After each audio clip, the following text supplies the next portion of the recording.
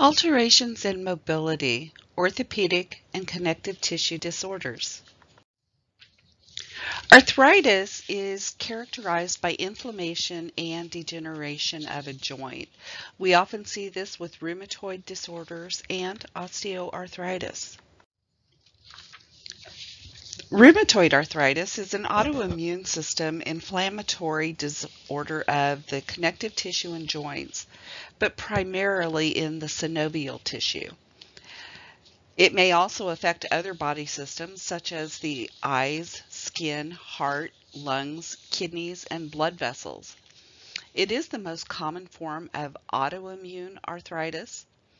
Risk factors will include a genetic predisposition, smoking, and hormonal factors. These clients have an acute onset of symptoms.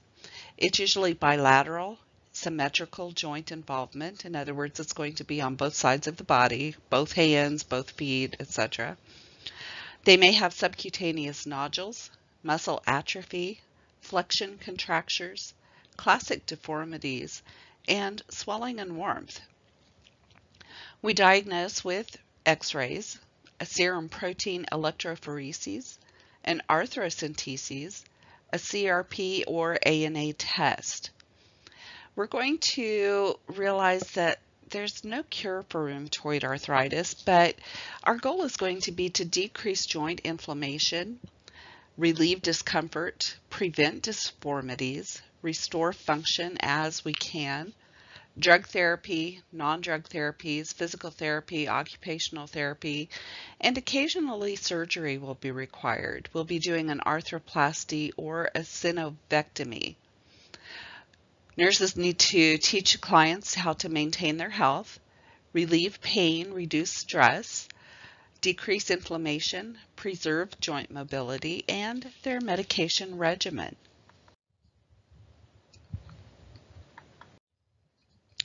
Degenerative joint disease is also known as osteoarthritis, and it's the most common form of arthritis. We usually find this in the weight-bearing joints.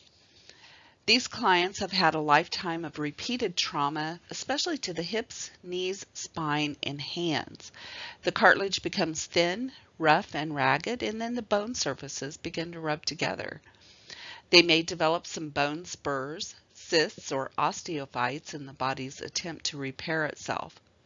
Risk factors will include increasing age, a previous joint injury, obesity, congenital or developmental factors, hereditary components, and decreased bone density.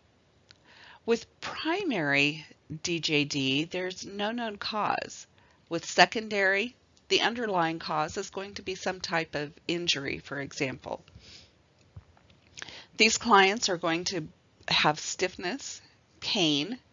They may have painless nodules or Heberden's nodes, Bouchard's nodes, a limited range of motion, and crepitus. We diagnose with radiology, and we can also do an ESR.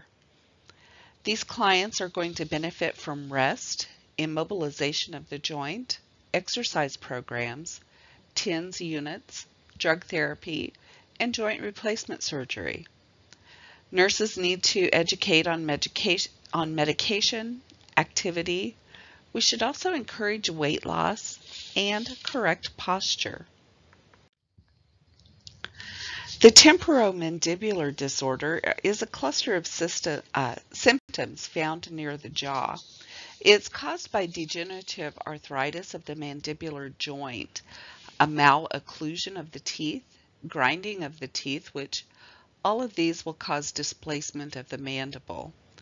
Symptoms include jaw pain, pronounced muscle spasm and tenderness of the masseter and temporalis muscles. They may also experience headache or tinnitus and ear pain that accompanies the localized discomfort.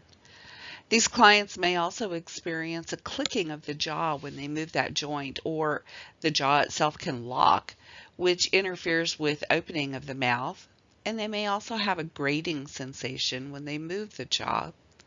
Some clients will experience difficulty or discomfort with chewing. Management will include analgesics, a mouth guard, and maybe reconstructive surgery. Nurses should monitor intake and encourage soft foods if eating is an issue. Gout is an inherited painful metabolic disorder where we see an inflammatory reaction in the joints. It does affect men more often than women, and it usually affects the feet, great toe, hands, elbows, ankles, and knees. These clients will have some edema, a sudden acute onset of pain in one joint with redness, hypersensitivity, fever, tophi, which are collections of uric crystals that can actually be palpated, hyperuricemia from increased production of or a decreased elimination of uric acid, and they can have repeated episodes. So these clients are going to have those clinical signs. We can do a uric acid blood test to help diagnose, along with a urine test, an arthrocentesis, or sometimes radiology will show us some good pictures. These clients will be treated with uricosuric drugs and a decreased ingestion of purine in their diet. Take NSAIDs, colchicine, phenylbutazone, or maybe require surgery. Nurses should encourage the client not to use the uricosuric drugs with salicylates because the salicylates will actually nullify the uricosuric drugs. We should encourage an adequate fluid intake and maybe encourage the use of a bed cradle, which basically goes over the foot of the bed and the linens will rest on the foot cradle instead of on the client's joint, because the slightest touch can make this joint very hypersensitive.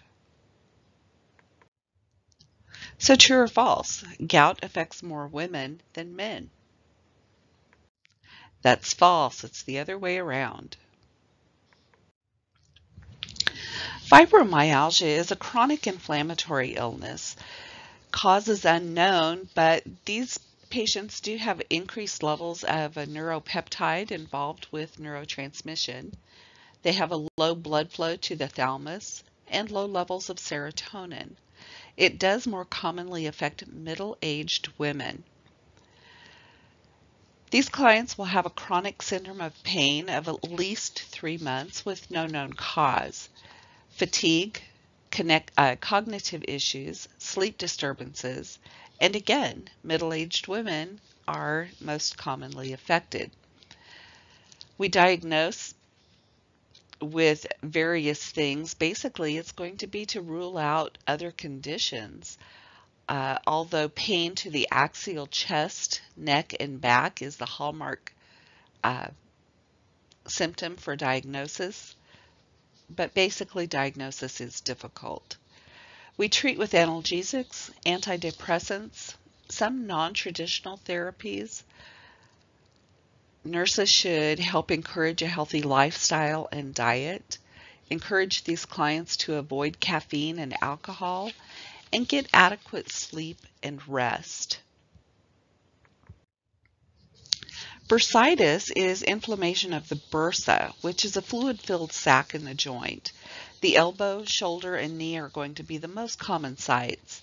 Usually it comes about because of trauma, infection, or repetitive motion or positioning. These clients will have painful movement of the joint, a distinct lump, edema, and maybe warmth. We diagnose with x-rays, and we can also do fluid aspirations to determine if there's any infectious process. We treat it with rest, salicylates, NSAIDs, corticosteroids, and mild range of motion exercises. Nurses need to educate on medications and discourage normal use of the joint, but discourage overuse of the joint. Ankylosing spondylitis is a chronic connective tissue disorder of the spine and cartilaginous joints that progress to progressive immobility and possible fusion of the vertebrae. The cause is unknown, but there may be a familial tendency. These clients will experience low back pain, a flattened lumbar curve, aortic regurgitation, and a permanently flexed neck, reduced lung sounds, fatigue, anorexia, and weight loss. We diagnose with an ESR, alkaline phosphatase and creatinine phosphokinase, CT scan, and x-rays. Treatment involves a supportive treatment, which would include medications, a back brace, sleeping on a firm mattress, physical therapy, prescribed exercises, and maybe requires a total hip replacement. Nurses need to encourage the client to perform as many of their own ADLs as possible. So true or false? There is no cure for ankylosing spondylitis. This is true. Systemic lupus erythematosus, or SLE, or lupus, is an autoimmune disease that involves connective tissue and chronic inflammation. It affects the skin, joints, kidneys, heart, lungs, brain, and lymph nodes. There is an unknown triggering mechanism, but we see destruction of diffuse connective tissues. It's also called the great imitator. Hormonal factors and strong family history may be involved, along with stress, sunlight, viruses, and cigarette smoking as for the cause, and it does affect more women than men, usually between the ages of 15 to 45, and African Americans, Hispanic, Asian, and Native Americans are the ones it's most prevalent in. These clients will have remissions and exacerbations, clinical signs, facial rash, that very distinctive butterfly rash, behavioral disturbances, fluid retention, proteinuria, hematuria, and many, many other symptoms. Diagnosis includes looking at the presenting symptoms, blood tests, maybe a renal biopsy or urinalysis. Medical management includes producing remission, preventing and or treating exacerbations, medications, renal, cardiac, GI, and CNS symptomatic treatment. Osteomyelitis is an infection of the bone. So it's usually caused by pathogens, and the most common one is Staphylococcus aureus, and there's many complications with osteomyelitis. These clients have inflammation of the tissue, bone necrosis because of vascular insufficiency, formation of new bone around the site. It can be caused by trauma or contamination during procedures. There's also an increased risk for osteomyelitis with long-term dialysis, chemotherapy, steroid or immunosuppressant therapy, and vascular insufficiency. Complications will include pathologic fractures, septicemia, thrombophlebitis, and muscle contractures. We diagnose by looking for an elevated leukocyte count and ESR, positive blood cultures, anemia, radiographs or x-rays, bone scans, MRI, and just definitive diagnoses. We're going to treat with immobilization, surgical debridement, maybe a closed saline irrigation, an antibiotic impregnated bead application. We may do bone or muscle flap grafts. We may have to remove surgically implanted plates, screws, etc. Definitely administer antibiotics, and this is usually going to be long term. And amputation would be a last resort. Nurses need to help prevent skin breakdown, make sure medications are being administered appropriately, and provide a lot of emotional support. Osteomyelitis is not something that we cure in just a few days. This takes weeks. Lyme disease is caused by the Borrelia bacterium. It's usually transferred to humans from ticks. They act as the vectors to transmit the bacteria, and it's more common in the Northeast and Mid-Atlantic states. There's 3 basic stages. In stage 1, we may see a red macule or papule at the bite site, the bullseye rash, fever, chills and malaise, or flu-like symptoms. Stage 2, there may be dysrhythmias and heart blocks, facial palsy, meningitis, and encephalitis. And stage 3 occurs at least 4 weeks after the bite. We see warm, swollen, and painful joints and joint erosion. We diagnose it through serological studies. We treat it with antibiotics and supportive measures. Prognosis is favorable with early treatment. However, there may be permanent multi-system problems with delayed treatment.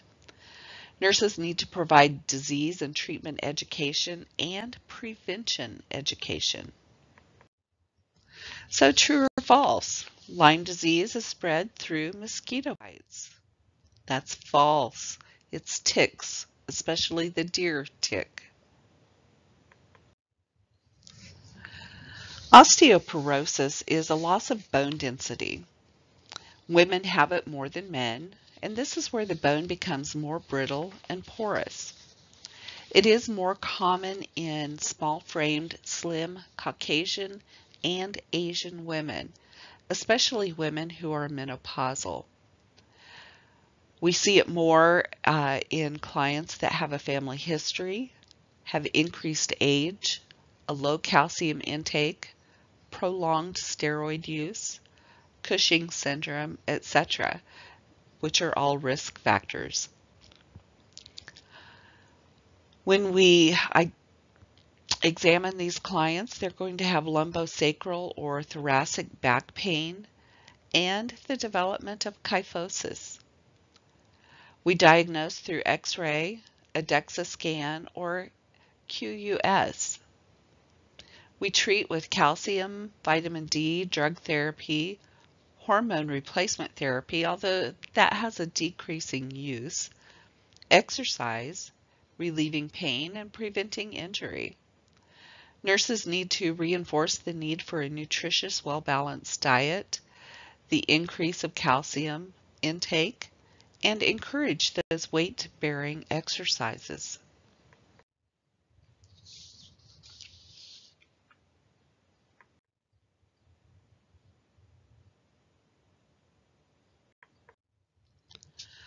Osteomalacia is a softening of the bone that's caused by a vitamin D deficiency. These clients have an insufficient calcium absorption, phosphate deficiency. They have bone pain, deformities, and a waddling gait. We diagnose with x-rays and serum levels. We treat it by treating the underlying cause, providing adequate nutrition and supplements, exposure to sunlight, exercise, and they may require braces or surgery.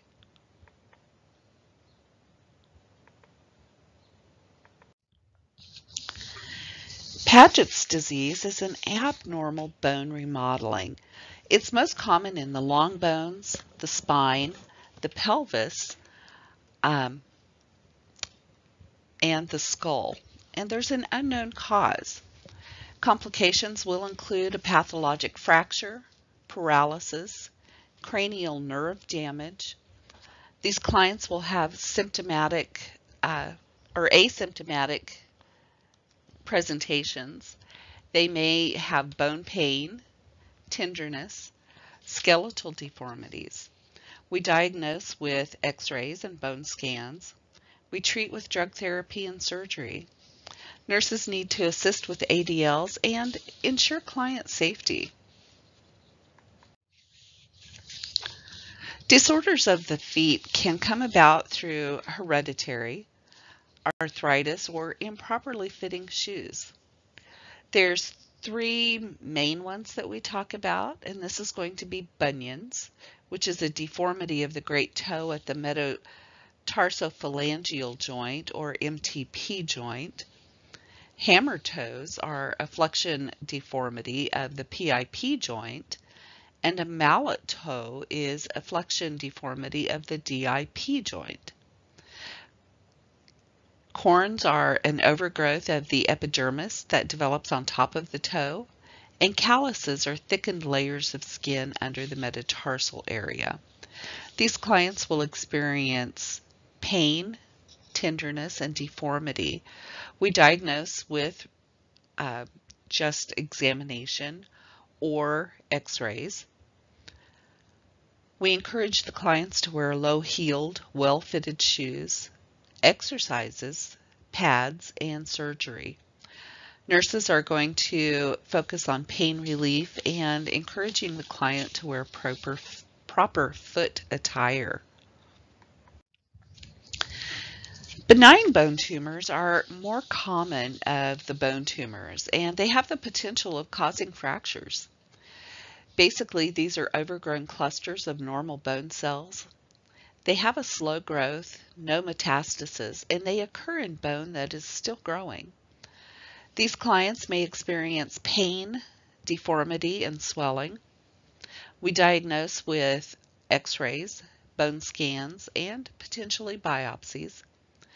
And we treat with surgery, curettage, bone grafts, splints, or casts. Malignant bone tumors are abnormal osteoblasts or myeloblasts with rapid and uncontrolled growth. And remember, we call these sarcomas. They can be caused from radiation, toxic chemical exposure, and they can be hereditary. Primary tumors are usually located in the distal femur or proximal fibula or proximal humerus. These clients may experience pathological fractures, difficulty in movement, and abnormal gait. We diagnose with x-rays, MRI, bone scan, and biopsy. Treatment may include surgery up to and including amputation, radiation, and chemotherapy. Nurses provide emotional support and client education on disease and treatments. Postoperatively, we would definitely be doing neurovascular checks and elevation.